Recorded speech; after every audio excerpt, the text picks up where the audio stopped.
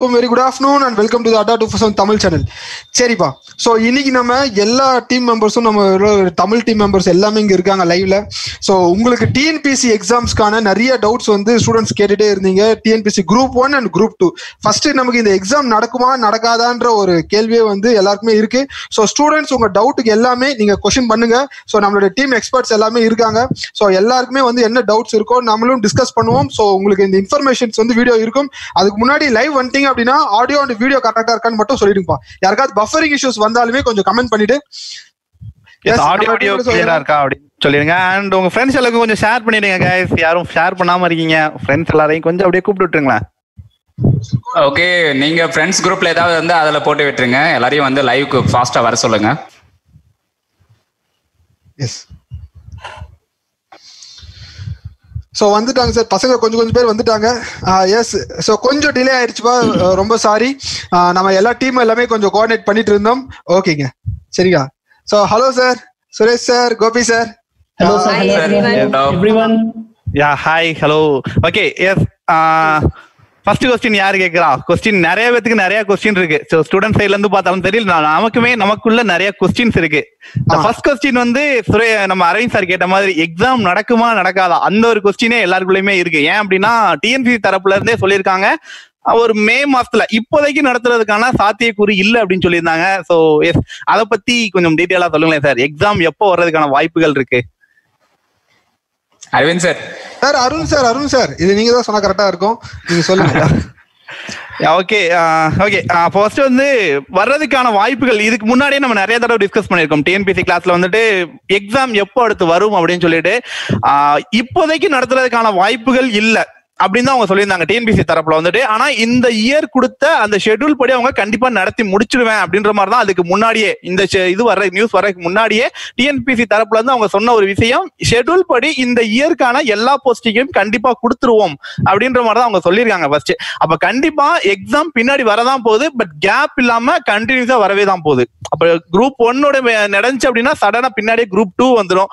Mains ரெண்டுக்குமே அடுத்தடுத்து கண்டினியூஸா நடக்கும். ஸோ இந்த மாதிரி கேப் இல்லாம அடுத்தடுத்து நம்ம எழுத வேண்டிய சிச்சுவேஷன் வரும் அப்படின்றதுதான் இப்போதைக்கான ஒரு சிச்சுவேஷன். ஸோ ப்ரிப்பரேஷன் அப்படின்றத நம்ம இப்பல இருந்தே ஸ்டார்ட் பண்ணணும். ஃபார் குரூப் 1 ஆகட்டும் குரூப் 2 ஆகட்டும், எதா இருந்தாலும் முன்னாடி இருந்து ப்ரிப்பரேஷன் ஸ்டார்ட் பண்றதுதான் கொஞ்சம் சேஃப் சார். அதே மாதிரி பசங்க வந்து இந்த லாக்டவுன்ல வந்து ரொம்பவே வந்து டிப்ரெஸ்டா இருக்காங்க சார். குரூப் 1 குரூப் 2 எக்ஸாம் தவிர்த்து மற்ற எல்லா காமனா எந்த எக்ஸாம் பார்த்தாலுமே வந்து கொஞ்சம் ஸ்டூடெண்ட்ஸ் வந்து சைட்ல கொஞ்சம் ப்ரெஷரா தான் இருக்கு.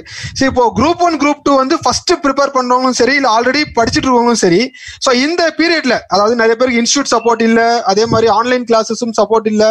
ஸோ அவங்களே செல்ஃபா ப்ரிப்பேர் பண்ணும்போது அவங்க வீட்டில் போயிட்டு படிக்கவும் முடியாது. ஸோ சில பேருக்கு டிஸ்டர்பன்ஸ் நிறைய இருக்கும். ஸோ அப்போ வீட்டில இருந்தே படிக்கிறதுக்கு எல்லா சப்ஜெக்டும் இல்லாம பர்டிகுலரா ஒரு சப்ஜெக்ட் மட்டும் ஃபோக்கஸ் பண்ணி, ஏன்னா ரொம்ப பெரிய டாபிக், நிறைய டைம் இருக்கு, இன்னும் டேட்ல எதுவும் வரல. சோ அப்போ ஒரு பர்டிகுலர் டாபிக் மட்டும் படிக்கணும் அப்படின்னா என்ன டாபிக் சார் ப்ரிஃபர் பண்ணலாம் குரூப் 1 குரூப் 2க்கு? பாத்தீங்கன்னா லைக் டிஎன்பிஎஸ்சி மட்டும் இல்ல சார், இப்போதைக்கு பேங்க் எக்ஸாம்ல இருந்து எல்லா எக்ஸாமுமே வந்து எல்லாமே ஒரு ஹோல்ட்ல இருக்கே தவிர நடக்காது அப்படிங்கிற பாசிபிலிட்டி கிடையாது. எல்லாமே ஹோல்ட்ல இருக்கு. இந்த லாக்டவுன் பீரியட் எல்லாமே முடியணும் அப்படிங்கிறதுக்காக ஒரு ஹோல்டு மட்டும் தான் இருக்கே தவிர மத்தபடி கிடையாது. ஸோ எல்லா ஸ்டூடெண்ட்ஸுமே ப்ரிப்பரேஷன் அப்படின்னு பண்ண ஆரம்பிச்சுட்டாங்க அப்படின்னா ப்ரிப்பரேஷனை எல்லாமே கண்டினியூ பண்ணிக்கிட்டே தான் இருக்கணுமே தவிர நடுவில் ஸ்டாப் பண்ணிட்டாங்கன்னா, இன்கேஸ் இப்ப லாக்டவுன் வந்து இந்த மந்தோட முடிஞ்சிருச்சு அப்படின்னு வச்சுக்கோங்களேன், நெக்ஸ்ட் மந்த் கண்டிப்பா ஒரு டைமிங் ஃபிக்ஸ் பண்ணிடுவாங்க. மைட் பி 10 டேஸா இருக்கலாம், இல்ல 15 டேஸ்க்குள்ள கூட நோட்டிபிகேஷன் விட்டுருவாங்க அவங்க. ஸோ விட்டதுக்கு அப்புறமா படிக்கணும் ஸ்டூடெண்ட்ஸ் எதிர்பார்க்க ஆரம்பிச்சா கண்டிப்பா அவங்களால முடியாது. ஸோ சிலபஸ் அப்படிங்கிறது ஒரு இனிஷியேட்டர், அது எல்லாத்தையுமே மொத்தமா இப்ப படிக்க ஆரம்பிக்கலாம். ரொம்ப காமனா பாக்குறதுக்கு நம்மளோட ஜிஎஸ் சார் எல்லாத்தையுமே கண்டிப்பா சொல்லுவாருன்னு நினைக்கிறேன். எஸ் சார், நீங்க சொல்லுங்க சார். ஓகேங்க, ஆக்சுவலி நீங்க எல்லாம் சொன்ன மாதிரி கரெக்டான விஷயம் தான். என்னன்னு பாத்தீங்கன்னா, இப்போ லாக்டவுன் டைம்ல எல்லாமே வந்து கொஞ்சம் சஃபர் ஆகிதான் இருக்காங்க. பட் நான் இதை எப்படி பாக்குறேன், ஸ்டூடெண்ட்ஸ்க்கு எப்படி நான் கன்வே பண்ணணும்னு நினைக்கிறேன்னா, இது வந்து உங்களுக்கு ரைட் டைமா எடுத்துக்கேன். பிகாஸ் எல்லாமே இப்போ எப்படி சொல்றது, எக்கனாமி எல்லாமே வந்து ஒரு ஸ்டாப் ஆன ஸ்டேஜில் தான் இருக்குது. அப்படின்னும் போது நீங்க மட்டும் தான் இப்போ ஒர்க் பண்ண போவீங்க. ரீசன் வந்து எக்ஸாம் ப்ரிப்பரேஷன் பண்ண போவீங்க. உங்களுக்கு வந்து டைம் வந்து இதுக்கு முன்னாடி இருந்திருக்கும், இல்ல படிச்சுட்டு இருப்பீங்க, இன்ஸ்டிடியூஷன்ல ஜாயின் பண்ணி படிச்சுட்டு இருந்தாலும் டைம் தேவை, உங்களுக்கு சர்டன் டைம் தேவை கவர் பண்றது. அதே மாதிரி செல்ஃபா ப்ரிப்பேர் பண்றவங்களுக்கு எப்படி பண்ணணும்ன்ற ஸ்ட்ராட்டஜி தெரியாமையும் சஃபர் ஆயிருப்பாங்க. பட் இந்த டைம், இந்த லாக்டவுன் வந்து எல்லாருக்குமே கொடுக்கப்பட்ட டைம். ஓகேங்களா, இதை யாருமே வந்து நெக்லெக்ட் பண்ண முடியாது. ஸோ என்னோட ஒப்பீனியன் என்ன அப்படின்னு பாத்தீங்கன்னா, இப்போ தமிழ்நாடு கவர்மெண்ட் என்ன சொல்லிச்சு, போர்டு டிஎன்பிசி போர்டு என்ன சொன்னாங்க அப்படின்னு பாத்தீங்கன்னா, எக்ஸாம் ப்ரிப்பரேஷன் பண்றதுக்கு வந்து உங்களுக்கு போதிய அவகாசம் கொடுக்கும். அதாவது இப்போ நோட்டிபிகேஷன் ரிலீஸ் பண்றாங்கன்னா எக்ஸாம் டேட்டுக்கு முன்னாடி ஒரு 3 மந்தாவது உங்களுக்கு டைம் இருக்குன்னு சொல்லியிருக்காங்க.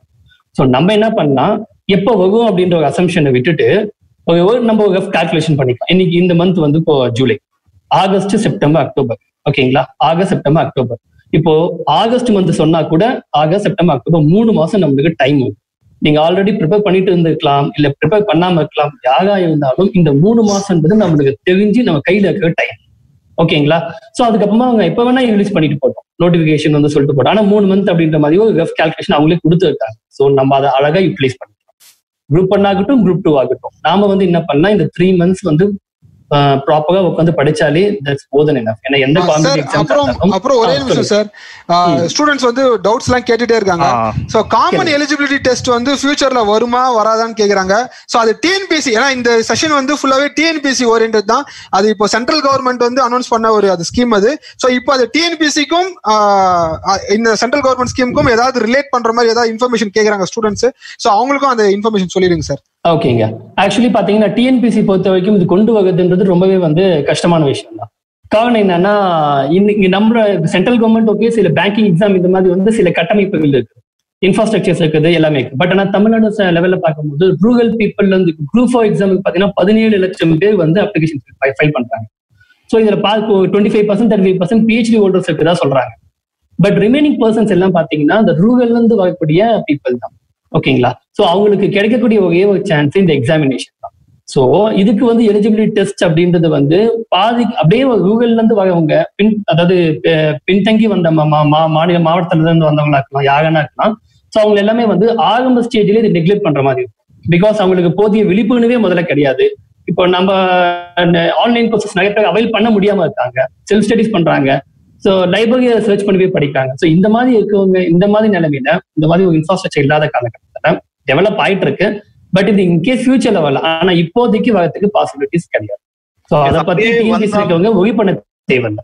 எஸ், அப்படியே வந்தாலும் சுரேஷ் சார், இப்போ சென்ட்ரல் கவர்மெண்ட் தானே வர வாய்ப்பு இருக்கு, நமக்கு ஸ்டேட் கவர்மெண்ட்டுக்கு அதை கொண்டு வர வாய்ப்பு இருக்கா? ஏன்னா இப்போ ஃபியூச்சர் இப்போ பேசுறது எல்லாமே பாத்தீங்க அப்படின்னா சென்ட்ரல் கவர்மெண்டோட எக்ஸாமுக்கு பேசிட்டு இருக்காங்க. சோ தமிழ்நாடு கவர்மெண்ட்ல இது வரைக்கும் அவங்க பேசவே இல்ல இந்த மாதிரி ஒரு ஸ்கீம் கொண்டு வரலாம் அப்படின்னு சொல்லிட்டு. சோ ஃபியூச்சர் அப்படின்றது மினிமம் நமக்கு எவ்வளவு பீரியட் சார், இதெல்லாம் வந்து நினைச்சு பார்க்கறதுக்கான வாய்ப்பு இருக்கா? இதுல நான் இன்னொன்னு உங்களுக்கு சேர்த்து சொல்றேன். இப்போ சென்ட்ரல் கவர்மெண்ட்ல மேக்சிமம் எக்ஸாம்ஸ்க்கு எல்லாம் வந்து நெகட்டிவ் மார்க்ஸ் இருக்கு. டிஎன்பிஎஸ்சில இப்ப வரைக்கும் அது கிடையாது, எந்த எக்ஸாம்ஸ்க்கும் கிடையாது. ஃபர்ஸ்ட் டைம் என்ன பண்ணாங்க, இந்த நெகட்டிவ் மார்க்ஸ் அப்படின்றத வந்து சிவில் ஜட்ஜ் எக்ஸாம் கொண்டு வரலாம் அப்படின்னு சொல்லிட்டு ஒரு பிளான் இருக்கு. ஓகேங்களா. சிவில் ஜட்ஜ் அப்படின்னும் போது ஓகே ஃபைன்.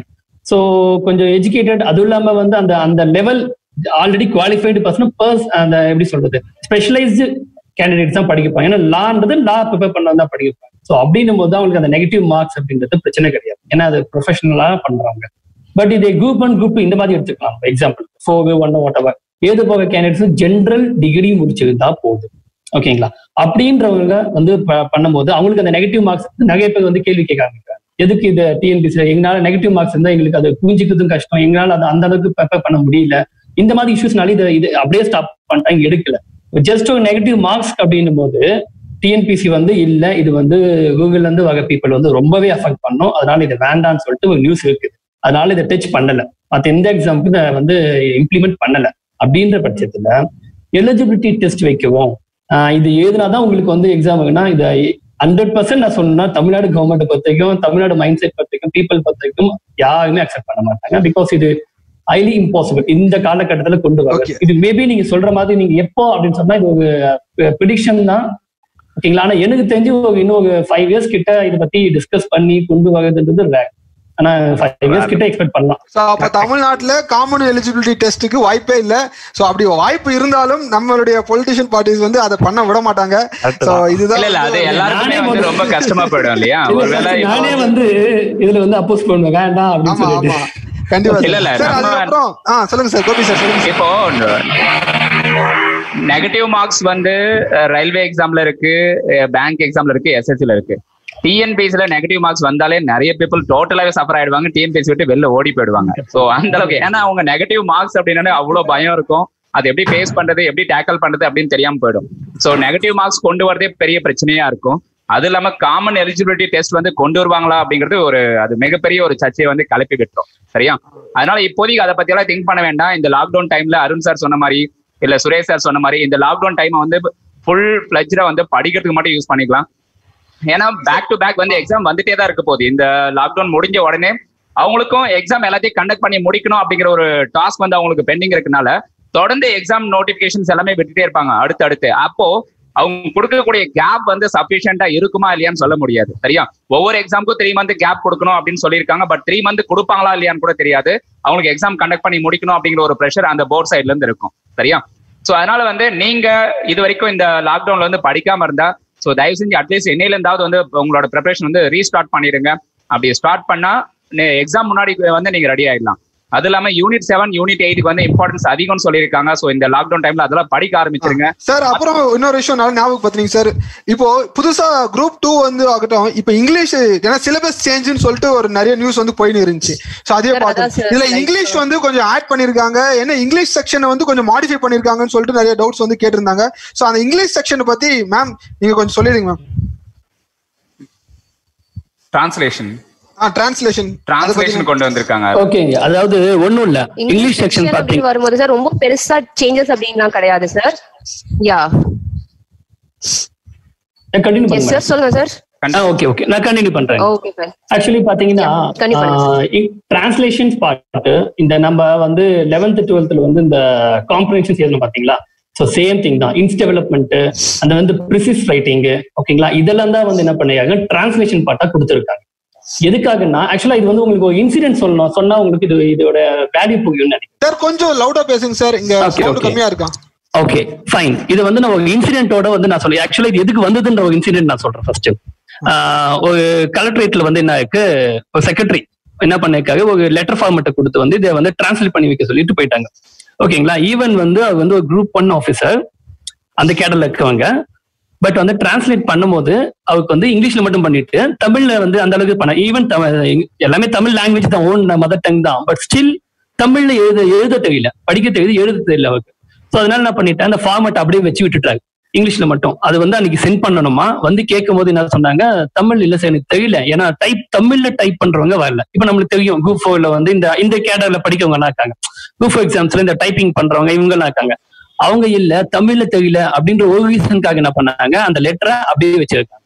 ஸோ இது வந்து அன்னைக்கு பெரிய இஷ்யூ ஆயிட்டு, ஏதோ ஒரு மீட்டிங்ல பேசும்போது ஒரு செக்ரட்டரி என்ன கேட்டிருக்காரு, என்ன நீங்க போர்ட்ல கண்டக்ட் பண்றீங்க எக்ஸாம்ஸ், பிகாஸ் தமிழ்நாட்டுல இருக்கவங்களுக்கே தமிழ் டிரான்ஸ்லேட் பண்ண தெரியலன்னா இப்போ TNPSC okay fine, UPSC clear பண்றவங்க வந்து ஹையர் போஸ்ட்ல இருக்காங்க ஓகேங்களா, செக்ரட்டரின்றவங்க டாப் போஸ்ட்ல இருக்காங்க, யூபிஎஸ்சி கேண்டிடேட், அவங்க எந்த ஸ்டேட்ல இருந்து வேணா வந்திருப்பாங்க. பட் அவங்க இங்க வரதுக்கு முன்னாடி ட்ரைனிங் கொடுத்துதான் அவங்க இந்த எக்ஸாம்ஸ்க்கு, அதாவது இந்த போஸ்ட்ல உட்கார வைப்பாங்க. அப்படின்னும் போது அவங்களுக்கு எழுத படிக்க தெரியுது.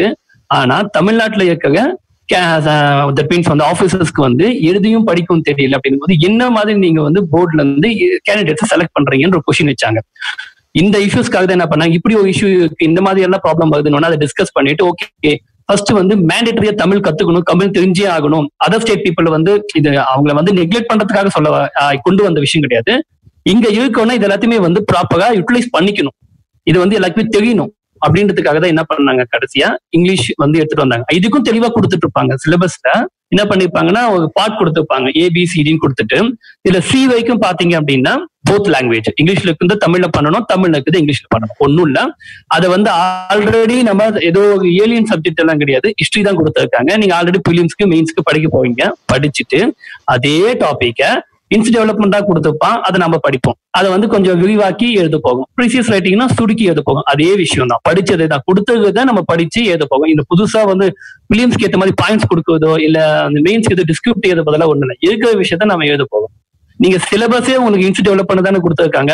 இண்டஸ் வேலி சிவிலைசேஷன் போட்டு ஐஃபன் போட்டு குப்தாஸ்னு போட்டிருப்பாங்க. நிறைய பேர் என்ன பண்றாங்க, இண்டஸ் வேலி சிவிலைசேஷன், சிந்து சமவெளி, குப்தா, இது மட்டும் தான் சிலபஸ்ல இருக்குதுன்னு நினைச்சாங்க. அந்த நடுவில் ஒரு கோடு போடுறாங்க பாத்தீங்களா, அது வந்து ஹிண்ட் என்னன்னா இண்டஸ் வேலியில இருந்து குப்தா வரைக்கும் உள்ளதையும் படிக்கணும் அப்படின்றது.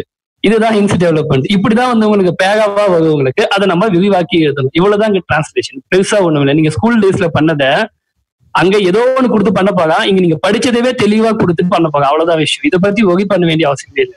ஆமா சுரேஷ் சார், அதே மாதிரினா இந்த இங்கிலீஷ் டிரான்சாக்ஷன் அப்படின்றது வந்து நம்மளோட ஓவரால் மார்க்ல ஆட் ஆகுது இல்ல, it's just eligible for the mains லெவல்ல ஃபர்ஸ்ட் கேட்டகரி பார்ட் 1 கிராஸ் பண்றதுக்கான எலிஜிபிள் டெஸ்ட், அவ்வளவுதான். கரெக்ட், அவ்வளவுதான். நிறைய பேர் அது தெரியல இருக்காங்க இல்லையா. 25 marks இல்லனால eligibility. It's just eligible. அப்போ இப்போ வந்து சார் எனக்கு ஒரு क्वेश्चन அரைஸ் ஆகுது சார். சோ இப்போ என்ன மார்க் இல்ல அப்படினா கூட அது எலிஜிபிலிட்டின்னு வருது இல்லீங்களா? எலிஜிபிலிட்டின்னு வரும்போது அது கிளியர் பண்ணாம விட்டுட்டாங்கன்னா கண்டிப்பா அவங்க பேக் ஆயிருவாங்க இல்லீங்களா? Correct ma'am. ஆமா, கண்டிப்பா கண்டிப்பா. பேப்பர் 1 வந்து பேப்பர் 1ல அவங்க 25 வந்து ஸ்கோர் பண்ணி ஆகணும். அப்படி ஸ்கோர் பண்ணல அப்படினா பேப்பர் 2 வேலிடேட் பண்ண மாட்டாங்க அப்படின்னு தெளிவா மென்ஷன் பண்ணிருக்காங்க. சோ அதனால டிரான்ஸ்லேஷன் வந்து very very important. Real to English as well as English to Tamil வந்து அதுல ஓவரால் 50 and 50 100 மார்க்ஸ் அப்படின்னா அவுட் ஆஃப் 100 அவங்க அட்லீஸ்ட் 25 வந்து ஸ்கோர் பண்ணி ஆகணும். சோ மினிமம் 25 எடுத்தாதான் அவங்க பேப்பர் 2வே வந்து அதாவது எழுதலாம், பட் கரெக்ஷன் பண்ண மாட்டாங்க. பேப்பர் 2 எழுதலாம். சொல்லுங்க சார். மேம் என்னன்னா இப்போ எனக்கு ஒரு டவுட் அரைஸ் ஆகுது. இப்போ English to Tamil, Tamil to English பண்றாங்க. சோ இப்போ தமிழ் மீடியம்லயே படிச்சவங்க இப்போ இங்கிலீஷ்ல திடீர்னு ஒரு எஸ்ஏ மாதிரி எழுதணும் இல்ல ஹிண்ட்ஸ் டெவலப்மெண்ட் எழுதணும் அப்படின்னா சோ அவங்களுக்கும் வந்து ஏன்னா ஃபர்ஸ்ட் அண்ட் ஃபர்ஸ்ட் தமிழ்லயே படிச்சுட்டு திடீர்னு இங்கிலீஷ் எழுதணும்ன்ற கொஞ்சம் கஷ்டமா இருக்கும். அவங்களுக்கு ஏதாவது டிப்ஸ் இருக்கா மேம்? எப்படி இங்கிலீஷ் லெட்டர் எழுதுறதுக்கு நம்ம எதை சோர்ஸ் ஃபாலோ பண்ணலாம்? சோ ஏதாவது ஒரு ஹிண்ட் அவங்களுக்கு தமிழ் மீடியம் ஸ்டூடெண்ட்ஸ் யாராவது இருந்தாங்கன்னா யூஸ்ஃபுல்லா இருக்கும், அவங்களுக்கு கொஞ்சம் சொல்லிடுங்க மேம்.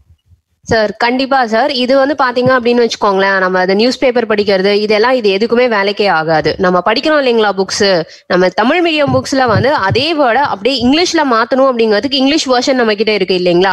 ஸோ அந்த இங்கிலீஷ் வெர்ஷன் புக்ஸ் நம்ம படிச்சோம் அப்படின்னாலே கிட்டத்தட்ட அதுக்கான வார்த்தைகள் நம்மளால கெட் பண்ணிக்க முடியும். ஸோ அந்த வார்த்தைகள் கெட் ஆயிடுச்சுனாலே சென்டென்ஸ் நம்ம எழுதும் போது ஆட்டோமேட்டிக்காவே நம்மளால யோசிக்க முடியும் சார். ஏன்னா இது வெறும் ஹிஸ்டரி ஓரியன்டா மட்டும் தான் கேட்க போறாங்க இல்லைங்களா? ஹிஸ்டரி ஓரியன்டாவே கேட்கறதுனால ஹிஸ்டரி சம்பந்தமா இருக்கிற இந்த வேலி சிவிலைசேஷன் அப்படிங்கறத இந்து சமவெளி அப்படின்னு சொல்லி தமிழ்ல கொடுத்திருக்க போறாங்க. சோ அதுக்கான அடுத்த வார்த்தை அதுக்கான இங்கிலீஷ்க்கு டிரான்ஸ்லேஷன் அப்படிங்கும் போது இங்கிலீஷ் வெர்ஷன் புக்ஸ் ஒரு தடவை படிச்சாலே போதும். அதுக்கு சொல்லணும்னா இங்கிலீஷ் புக்கும் தமிழ் புக்கும் பக்கத்துல பக்கத்துல படிக்க ஆரம்பிங்க சொல்லுங்க. அவ்வளவே அப்படி படிச்சா வந்து ஈஸி ஆயிடும். டிரான்ஸ்லேஷன் வந்து கஷ்டமெல்லாம் இருக்காது.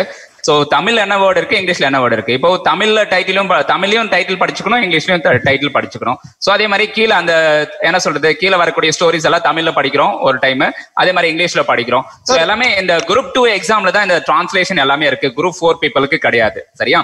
சோ குரூப் 2 அப்படின்னு பார்க்கும்போது எல்லாமே டிகிரி ஹோல்டர்ஸ் தான், எல்லாமே டிகிரி முடிச்சுட்டு வந்திருப்பாங்க. அவங்க வந்து அவங்களுடைய செமஸ்டர் பேப்பர்ஸ் எல்லாமே இங்கிலீஷ்ல தான் எழுதியிருப்பாங்க. சோ ஓரளவுக்கு இங்கிலீஷ் நாலேஜ் எல்லாருக்கும் பொதுவா இருக்கும். சரியா? அதனால தமிழ் புக் இங்கிலீஷ் புக் ரெண்டுத்தையும் பக்கத்துல வச்சு படிச்சாலே ஓரளவுக்கு அவங்களால பண்ண முடியும். டிரான்ஸ்லேஷன் வந்து ஓரளவுக்கு பண்ணாலே 25 எடுத்துட முடியும். மினிமம் 25 எல்லாராலும் ஈஸியா ஸ்கோர் பண்ணிட முடியும் அவுட் ஆஃப் 100க்கு. சரியா? ஏன்னா 2 கொஸ்டின் கேட்கறாங்க. Tamil to English translation 2 questions, ஒவ்வொரு கொஸ்டினுக்கும் 25 மார்க். அப்போ 50 மார்க்ஸ் வந்துடும். Tamil to இங்கிலீஷ்க்கு 50 marks, English to தமிழுக்கு வந்து 50 மார்க்ஸ். அதுலயும் 2 கொஸ்டின் கேட்பாங்க. 2 into 25 50 மார்க்ஸ். சரியா? ஓவராலா 100க்கு 25 எடுங்கப்பா அப்படின்னு தான் கேட்கறாங்க. அப்போ ஒவ்வொன்றுலயும் ஒவ்வொருத்தர் அதாவது 25க்கு ஒருத்தரால வந்து ஒரு 7 மார்க் எடுக்க முடியாதா? சோ ஒரு கொஸ்டின் மொத்தம் 4 கொஸ்டின் வருது டிரான்ஸ்லேஷன்ல. Tamil to English 2 question, English to Tamil வந்து 2 கொஸ்டின். ஓவராலா 4 கொஸ்டின்ஸ். ஒவ்வொரு கொஸ்டினும் ஒரு 7 மார்க் எடுத்தா கூட ஈஸியா 25 மார்க் அவங்களால எடுத்துட முடியும். அருண் சார் உங்களுக்கு ஒரு क्वेश्चन சார் ஸ்டூடண்ட்ஸ் போஸ்ட் பண்ணிருக்காங்க. கரண்ட் அஃபேர்ஸ் சொல்லுங்க சார். கரண்ட் அஃபேர்ஸ் பத்தி கரண்ட் அஃபேர்ஸ் எந்த மந்த்ல இருந்து படிக்கணும் அப்படின்னு சொல்லி கேட்டிருக்காங்க சார். அதை கொஞ்சம் இன்ஃபார்ம் பண்ணிருங்க சார் அவங்களுக்கு. ஓகே, இப்போ கரண்ட் அஃபேர்ஸ் அப்படின்னு நம்ம பார்க்கும்போது ஒரு 15 கொஸ்டின் வரைக்கும் நமக்கு கரண்ட் அஃபேர்ஸ் வந்து கேட்க போறாங்க. ஓகேங்களா? ஸோ டிஎன்பிசி பொறுத்த வரைக்கும் ஒரு 12ல இருந்து 15 கொஸ்டின் வந்து கரண்ட் அஃபேர்ஸ் கவர் பண்ணுவாங்க. இந்த மேக்ஸிமம் சொல்றது என்ன சொல்லுவாங்க அப்படின்னா 1 இயருக்கு படிங்க, 1.5 இயர் படிங்க அப்படின்னு சொல்லுவாங்க. 1 இயர் 1.5 இயருக்கு இன்டிப்தா ஒவ்வொரு மாசத்துலயும் நடந்த ஒவ்வொரு ரொம்ப முக்கியமா படிக்கணுமா அப்படின்னா நமக்கே தெரியும் இந்த விஷயம் வந்து நமக்கு முக்கியமான ஒரு விஷயம், இந்த விஷயம் முக்கியம் இல்ல அப்படின்னு சொல்லிட்டு. ஃபார் எக்ஸாம்பிள் இப்பயே எடுத்துக்கோங்களேன், கோவிட்-19 எங்க ஃபர்ஸ்ட் அஃபெக்ட் ஆச்சு அது வேணா கேட்பாங்க. எங்க இதுக்கான மருந்து எங்க கண்டுபிடிச்சாங்க, ஃபர்ஸ்ட் எங்க டெஸ்ட் பண்ணாங்க. சோ இந்த மாதிரி எல்லாம் கேட்கறதுக்கான முக்கியமான வார்த்தை இதெல்லாம் நீங்க பாத்தீங்க அப்படின்னா இந்த 1 இயருக்கு அப்புறம் கேட்கலாம், அப்பயும் கூட நமக்கு ஞாபகம் இருக்கும் இந்த மாதிரி கொஸ்டின்ஸ் எல்லாம். பட் அந்த சேம் சமயத்துல தமிழ்நாட்டுல எந்த டிஸ்ட்ரிக்ட்ல எந்த ஸ்டேட்ல வந்துச்சு, இல்ல இந்தியால எந்த ஸ்டேட்ல எந்த டிஸ்ட்ரிக்ட்ல ஃபர்ஸ்ட் வந்துச்சு, இவ்வளவு இன்டிப்தா போய் கேட்க மாட்டாங்க. சோ அதனால கரண்ட் அஃபேர் அப்படின்றது 1 இயர் மினிமம் நம்ம படிக்கிறது கரெக்ட்.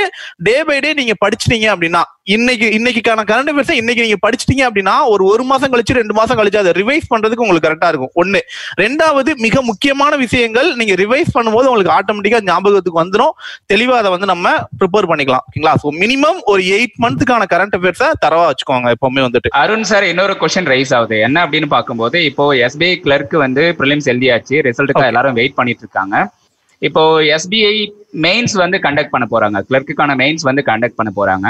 அப்படி கண்டக்ட் பண்ணும்போது எந்த மந்த்ல இருந்து எந்த மந்த் வரைக்குமான கரண்ட் அஃபேர்ஸ் கேட்பாங்க? இப்போ சப்போஸ் வந்து அவங்க மெயின்ஸ் வந்து அக்டோபர்ல கண்டக்ட் பண்றாங்க அப்படின்னா, அக்டோபர்ல இருந்து லாஸ்ட் 3 மந்த் எடுத்துக்கிறதா, லாஸ்ட் 6 மந்த் எடுத்துக்கிறதா, இல்ல ப்ரிலிம்ஸ் ஸ்டார்ட் ஆன அதாவது பிப்ரவரி மந்தா, இல்ல ஜனவரில இருந்தே படிக்கணுமா? இந்த மாதிரி நிறைய பேருக்கு வந்து கன்ஃபியூஷன்ஸ் இருக்கு.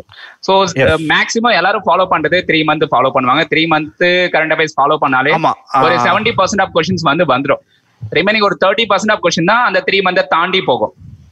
Correct sir. அது எப்படின்னு கேட்டீங்கன்னா, இப்போ நார்மலா நோட்டிபிகேஷன் என்ன டேட்ல வருதோ அதுல இருந்து 3 மந்த், ஏன்னா நமக்கு மெயின்ஸுக்கு வரதுக்குள்ள பாத்தீங்க அப்படின்னா மினிமம் மெயின்ஸ் போறது ஒரு 2 மந்த் 2.5 மந்த் ஆயிடும். நோட்டிபிகேஷன் ரிலீஸ் ஆன டேட்ல இருந்து பாத்தீங்க அப்படின்னா இதுக்கு முன்னாடி வரைக்கும் 2019 மிட் வரைக்கும் எப்படி இருந்துச்சு அப்படின்னா ஒரு 3 to 4 மந்த் வந்து கவர் பண்ணா நமக்கு ஓரளவுக்கு ஒரு 80 to 90% ஆஃப் தி சிஏ வந்து கவர் பண்ணிடலாம். அந்த சிஏவோட நம்பர் ஆஃப் கவுண்ட் வந்து ஜாஸ்தி எப்பவுமே பேங்கிங்கை பொறுத்த வரைக்கும் கவர் பண்ணிடலாம் இருந்துச்சு. பட் லாஸ்ட் கிளர்க் எல்லாம் பாத்தீங்க அப்படின்னா 6 மந்த் கரண்ட் அஃபேர் கேட்டாங்க.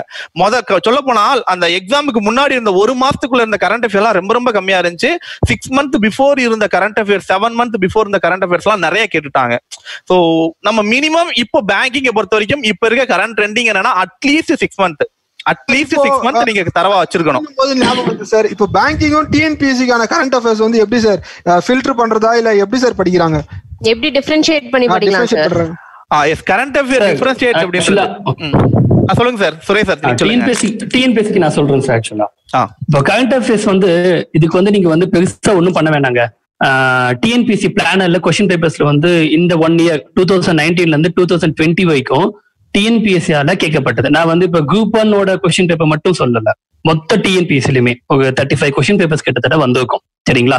இது எப்படி எடுத்துக்கணும்னா, இந்த 35 எக்ஸாம் அப்படின்றது வந்து ஒரு 1 இயர் 2019 ஜான்ல இருந்து 2019 டிசம்பர் வரைக்கும் நடந்திருக்கும். சரிங்களா? இப்போ நீங்க என்ன பண்ணுங்க, இதுல இந்த கொஸ்டின் பேப்பர்ஸ் எடுக்கும் போது இப்போ கொஸ்டின்ஸ் வந்து ஒரு 15 கொஸ்டின்ஸ் வருதுன்னா ஒரு 5 கொஸ்டின்ஸ் ஸ்ட்ராட்டஜிக்கே கண்டிப்பா, ஏன்னா இப்போ கொஞ்சம் டே பை டே இன்க்ரீஸ் ஆகுது, ஏழு இன்க்ரீஸ் ஆகுது கொஸ்டின்ஸ். ஸோ அந்த 15 கொஸ்டின்ஸ் உங்களுக்கு கரண்ட் அஃபேர்ஸா வந்துடும். ஒரு 5 கொஸ்டின்ஸ் வந்து ஸ்டாட்டிக் ஜிகேவா வந்துடும். ஸோ அப்ப என்ன பண்ணணும், நீங்க இந்த கொஸ்டின் பேப்பர்ஸ்ல இருக்க கொஸ்டின்ஸ் முதல்ல வந்து பாத்துக்கோங்க, கரண்ட் அஃபேர்ஸ் ஒவ்வொரு கொஸ்டின் பேப்பர்ல. ஏன்னா ஜிஎஸ் அதுல இருக்குது, கரண்ட் அஃபேர்ஸ் அதுல இருக்கு, நீங்க பாத்துட்டே வாங்க. ஸோ அதுல உங்களுக்கு தெரியக்கூடிய விஷயம் என்னன்னா, கரண்ட் அஃபேர்ஸை வந்து ஒரு 12 டாபிக்ஸா ஸ்பிளிட் பண்ணிக்கலாம். இது நான் ரிசர்ச் பண்றது வைக்க சொல்றேன். இப்போ இந்தியன் ஸ்டேட், அதுக்கப்புறமா international submits, exercise, schemes, sports, and then வந்து புக்ஸ் அண்ட் ஆத்தர்ஸ், அந்த ரெசிக்னேஷன்ஸ் அண்ட் டெசிக்னேஷன்ஸ் இது. ஸோ இந்த மாதிரி இப்படி நீங்க ஸ்பிளிட் அவுட் பண்ணீங்கன்னா ஒரு 12 டாபிக்ஸ் ஆகும். இதுல இருந்தா கொஸ்டின் திருப்ப கேட்டிருப்பாங்க. ஓகேங்களா? சோ அப்ப என்ன பண்ணுங்க, இது எல்லாத்தையும் நீங்க ட்ராக் பண்ணிக்கங்க. ஒரு 12 டாபிக் நீங்க செட் பண்ணிக்க கரண்ட் அஃபேர்ஸ். ஏன்னா எப்படி இருந்தாலும் அது தான் வரப்போகுது, சயின்ஸ் அண்ட் டெக், எக்கானமி, இது எல்லாமே. ஸோ வந்து ஒரு 12 டாபிக் வருது அப்படின்னா ஃபர்ஸ்ட் என்ன பண்ணுங்க, இதுல எல்லாம் பார்த்துட்டே வாங்க. நம்மளுக்கு தேவை அந்த 1 இயர் கொஸ்டின் பேப்பர்ல கடைசியா ஒரு 4 months கொஸ்டின் பேப்பர்ஸ் எடுத்தீங்கன்னா 1 இயர் அதுல கவர் ஆயிடும். இப்போ 2019 கொஸ்டின் பேப்பர் நீங்க அட்டன் ஏதோ எக்ஸாம்ல நடந்திருக்கு, அந்த எக்ஸாமோட கொஸ்டின் பேப்பர் பாத்தீங்கன்னா 2019க்கு முன்னாடி கரண்ட் அஃபேர்ஸ் 6 மாசம் தான் கேட்டிருப்பாங்க. சரிங்களா? சோ நான் என்ன சொல்றேன், இது 2019க்கு டிசம்பர்ல ஏதோ எக்ஸாம் நடந்திருக்கு டிஎன்பிஎஸ்சி, அதை எடுத்தா என்ன ஆகும், 19 ஜான்ல இருந்து ஸ்டார்ட் பண்ண டிசம்பர் வரைக்கும் நடந்த எல்லா அந்த கரண்ட் அஃபேர்ஸும் அதுல கவர் ஆயிருக்கும். 15 கொஸ்டின்ஸ் வந்து கவர் ஆயிருக்கும். அப்போ லாஸ்ட் 6 month டிஎன்பிஎஸ்சி ஜூன் 2019 ஜூன்ல ஸ்டார்ட் பண்ணி டிசம்பர் வரைக்கும் இருக்க கரண்ட் அஃபேர்ஸ் நல்லா பாத்தீங்கன்னா, ஓகேங்களா, இது ஒரு ப்ளூ பிரிண்ட் உங்களுக்கு. ஏன்னா எது படிக்குதுன்னே தெரியல சார் அப்படின்னு நினைக்கும் போது இந்த கரண்ட் அஃபேர்ஸ் எடுத்தீங்கன்னா எந்தெந்த டாபிக்ல ரிப்பீட்டடா கொஸ்டின்ஸ் வந்து, இப்போ 5 கொஸ்டின் பேப்பர்ஸ்ல ஸ்கீம்ஸ் கேட்டிருக்கான். அப்ப எந்த இம்பார்ட்டன்ட், ஸ்கீம்ஸ் இம்பார்ட்டன்ட். அடுத்தது ஸ்போர்ட்ஸ் கேட்டிருக்கான். ஸ்போர்ட்ஸ்லயும் வந்து டென்னிஸ் பத்தியே அதிகமா கேட்டிருக்கான். அப்போ டென்னிஸ் அந்த ரீசெண்டா நடந்த கொஸ்டின்ஸ் பார்க்கலாம். சோ இந்த மாதிரி பார்த்தாலே உங்களுக்கு கரண்ட் அஃபேர்ஸ், நீங்க கரண்ட் அஃபேர்ஸ்ன்றது வாஸ்ட், அது எல்லாருக்குமே தெரியும். எதை டச் பண்ணா எப்படி போகுனே தெரியாது. சோ அப்படின்ற பட்சத்துல இதை எடுத்துக்கிட்டீங்கன்னா நீங்க கரண்ட் அஃபேர்ஸ் கரெக்டா எது வரும் அப்படின்னு சொல்லிட்டு கெஸ் பண்ணி படிக்க மாதிரியே போகும். சோ எக்ஸாம் பாயிண்ட் ஆஃப் வியூல பர்ஃபெக்டா நீங்க கரண்ட் அஃபேர்ஸ் கவர் பண்ணலாம். இது டிஎன்பிஎஸ்சி பொறுத்த வரைக்கும் நான் சொல்றேன். சரிங்களா? பட் பேங்கிங் வந்து சார் வந்து இதை பத்தி சொல்லுவாங்க. சார் இப்போ நம்ம பேங்கிங் இதே மாதிரி பேங்கிங் ஓகே பேங்கிங் பத்தி டிஸ்கஸ் பண்ணலாம். அண்ட் டிஎன்பிசி பத்தி துரை சார் தெளிவா சொல்லிட்டாரு. முக்கியமான கொஸ்டின், இந்த ஈவெண்ட்டுக்கான முக்கியமான கொஸ்டின் பாத்தீங்க அப்படின்னா யூனிட் 8 அண்ட் யூனிட் 9 புதுசா நம்ம டிஎன்பிசிக்கு மாத்தின ஈவெண்ட் அப்படின்னு அந்த ஒரு கொண்டு வந்திருக்காங்க. இது எங்க இருக்கு? நிறைய பேத்துக்கு பாத்தீங்க அப்படின்னா இது புதுசா கொண்டு வந்துட்டாங்கன்னு நினைச்சிட்டு இருக்காங்க. ஆக்சுவலா வந்துட்டு புதுசா கொண்டு வந்திருக்காங்க அப்படின்னு சொல்லிட்டு கொஞ்சம் அதை பத்தி அவங்க சொல்லிடுங்களேன். ஏன்னா நம்ம கையில தான் அது இருக்கு. ஸ்டூடெண்ட்ஸ் லைவ்ல இருக்க எல்லாருக்கும் சொல்லிடுறேன். யூனிட் 8, 9 பத்தி ஃபுல் டீடைல்டா நாளைக்கு வந்து சார் வந்து பக்காவா போட போறாங்க. அது எப்படி படிக்கணும், எங்க கிடைக்கும், அது எல்லாமே அதை பத்தி ஒரு சின்ன ஓவர்லைன் மட்டும் வந்து அது டெப்தா நாளைக்கு பார்க்கலாம். இப்போ அதை பத்தின இன்ட்ரோடக்ஷன் மட்டும் சார் நீங்க கொஞ்சம் சொல்லிடுங்க சார். யூனிட் 8, 9னா என்ன, அது எங்க இருக்குது, அது என்ன பண்ணணும்னு மட்டும் சொல்லிடுங்க. எல்லாரும் ஆன்லைன்ல கேட்டுட்டே இருக்காங்க சார், அப்படியே கொஞ்சம் இன்டிமேட் பண்ணுங்க சார். யூனிட் 9 எப்படி படிக்கலாம் அப்படிங்க சார். யூனிட் 9 எப்படி சார் நாளைக்கு சொல்றதா சொல்லிருக்காங்க. அதுக்கு முன்னாடி அவங்களுக்கு வந்து ஒரு எப்படி சொல்றது, ஒரு ஹாப்பி நியூஸ் மாதிரி அப்படின்னு சொல்லிட்டு சார் நம்ம கையில தான்ப்பா இருக்குது, இதுக்கு போய் இவ்வளவு நான் ஃபீல் பண்ணிட்டேன் அப்படின்னு உங்களுக்கு அந்த ஃபீல் வரணும்னா ஒன்னும் இல்லை, நான் சொல்றதை மட்டும் செய்யுங்க.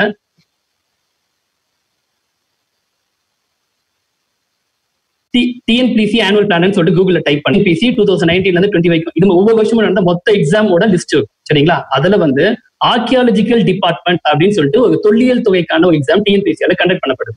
அந்த எக்ஸாம்பிள் போனீங்கன்னா அதுல வந்து டிபார்ட்மெண்டல் பேப்பர்ஸா ஒரு 12 கிட்ட இருக்கும். அதுல 3 பேப்பர்ஸ். ஓகே, ஹிஸ்டரி ஒன்னு கம்ப்ளீட் யூனிட் 8ஓட கவர் பண்ண தமிழ் லிட்ரேச்சர், ஏன்ஷியன்ட் டெவலப்மெண்ட். நம்மளுக்கு ஒரு சிலபஸ் யூனிட் 8ல ஃபர்ஸ்ட் ஸ்டேட் பண்றது பாத்தீங்களா, அதாவது வந்து கலாச்சாரம், நாகரிகம் இதெல்லாம் வந்து பண்டைய காலத்துல இருந்து இப்போ வரைக்கும் டில் த டேட்னு சொல்லி கொடுத்துருப்பாங்க. ஓகேங்களா, ஆர்கியாலஜிக்கல் டிஸ்கவரிஸ்ல இருந்து டில் தங்கம் ஏஜ் டில் த டேட்னு கொடுத்துப்பாங்க.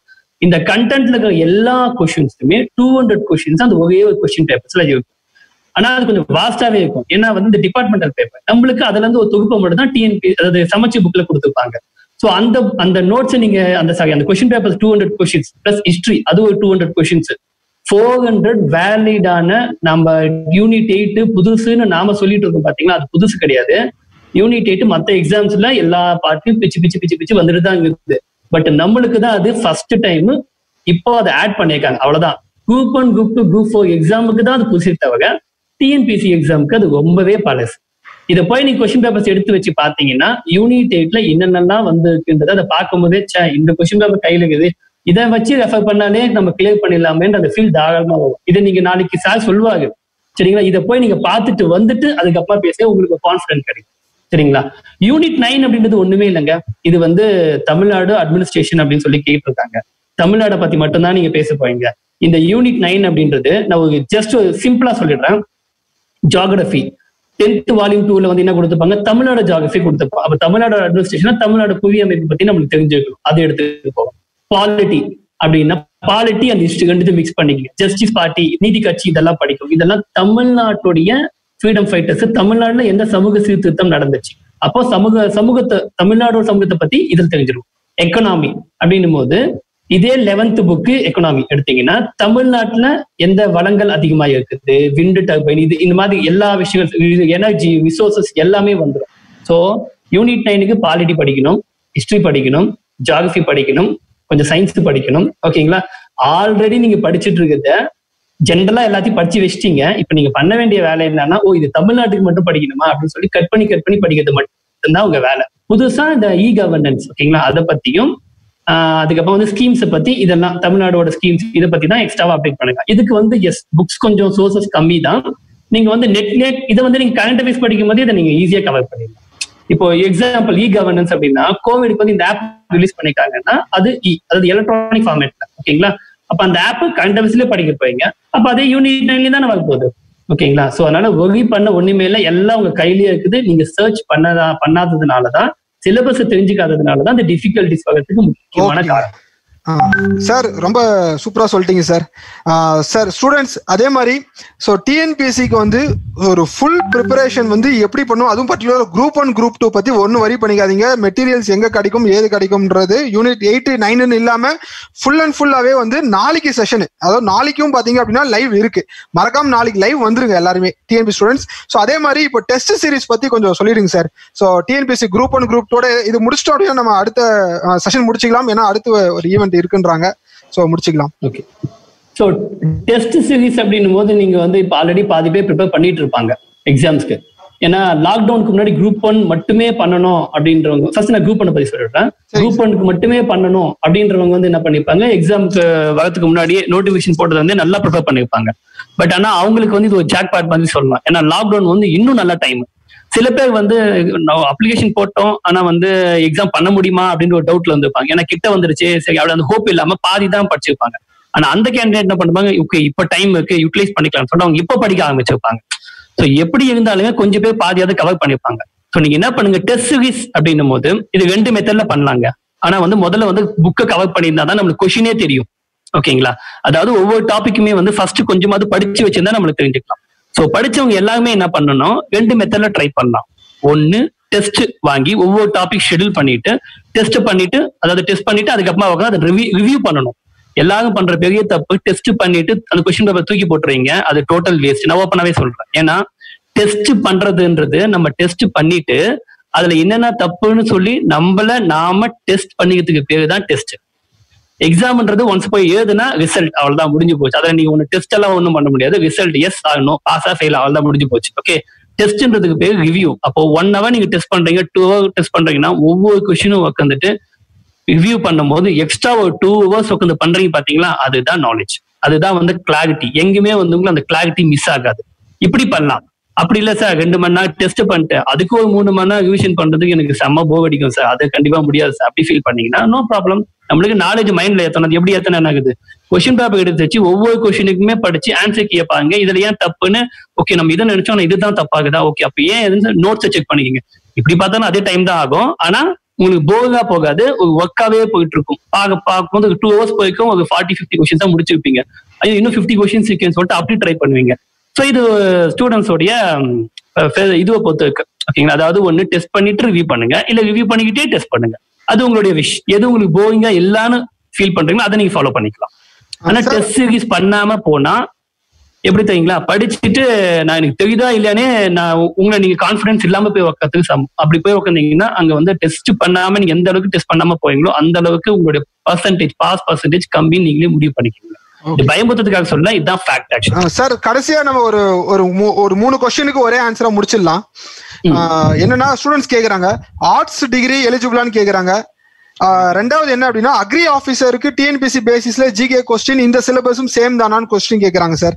சோ இந்த 2 விஷயம். First any arts degree எலிஜிபிளா sir டிஎன்பிசிக்கு ஜெனரலான exam எல்லாத்துக்குமே வந்து இப்ப குரூப் 1 குரூப் 2 குரூப் 4 எல்லாத்துக்குமே வந்து எலிஜிபிலிட்டி. ஓகேங்களா? டிபார்ட்மெண்டல் எக்ஸாம் தவிர. டிபார்ட்மெண்ட் எக்ஸாம் தவிர. ஓகே தவிர அது தவிர. நெக்ஸ்ட் என்ன கேக்குறாங்கன்னா அக்ரி ஆபீசருக்கு டிஎன்பிசி பேசிஸ்ல ஜிகே கொஸ்டின்ஸ்க்கும் சிலபஸ் சேம் தானா அப்படின்னு கேக்குறாங்க சார். கரண்ட் அஃபேர்ஸ் எல்லாத்துக்குமே காமன் அதே தான். பட் அவங்க அக்ரி ஆபீசருக்கு ஸ்பெஷலா அந்த டிபார்ட்மெண்ட்டுக்கு போகும்போது அந்த எக்ஸாம் பேப்பர் எழுதுவாங்க. அப்போ வந்து என்ன பண்ணணும், அதை ரிலேட் பண்ண ரீசெண்ட் கரண்ட் அஃபேர்ஸ் கொஞ்சம் அதிகமா சர்ச் பண்ணி படிக்கணும் அவங்க. ஏன்னா இது வந்து இப்ப ஜென்ரலா கரண்ட் அஃபேர்ஸ்னா ஜென்ரலா தான் இருக்கும். ஓகேங்களா? பட் பர்டிகுலரா நம்ம பண்ணும்போது நாம தான் தேடணும். அது அந்த அக்ரிகல்ச்சர் எக்ஸாம்னா அதுக்கு மட்டும் நம்ம ஸ்பெஷலி உட்காந்து கொஞ்சம் எக்ஸ்ட்ராவா ஒர்க் பண்ணணும், அவ்வளவுதான். மற்றபடி கரண்ட் அஃபேர்ஸ் சிலபஸ் எல்லா காம்படிட்டிவ் எக்ஸாம்க்கு காமன் தான். Okay sir. Okay sir, thank you sir. So Gopi sir. சொல்லுங்க சார். கண்டிப்பா, ஏன்னா நீங்க டிஎன்பிசியோட reasoning and aptitude expert. Sorry, நாளைக்கு வந்து இதை பார்த்தீங்கன்னா யூனிட் 8-9 டிஸ்கஸ் பண்ணும்போது வந்து கண்டிப்பா ஸ்டூடெண்ட்ஸ்க்கு இதை டிஸ்கஸ் பண்ணிடுங்க சார். ஸோ இப்போ டைம் வந்து கம்மியாயிருச்சு. ஸோ நம்ம கண்டிப்பா எல்லா ஸ்டூடெண்ட்ஸ் ரொம்ப தேங்க்ஸ். ஸோ லைவ்ல வந்ததுக்கு நாளைக்கும் லைவ் இருக்கு, எல்லாரும் வந்துருங்க. ஒரு லைக் போட்டுருங்க गाइस. செஷன் பிடிச்சிருந்தா லைக் பண்ணுங்க. Okay sir. சரி, okay sir. Arun sir. Okay, bye sir. Thank you all guys. Bye bye everyone. Bye bye sir. Thank you guys. Thank you.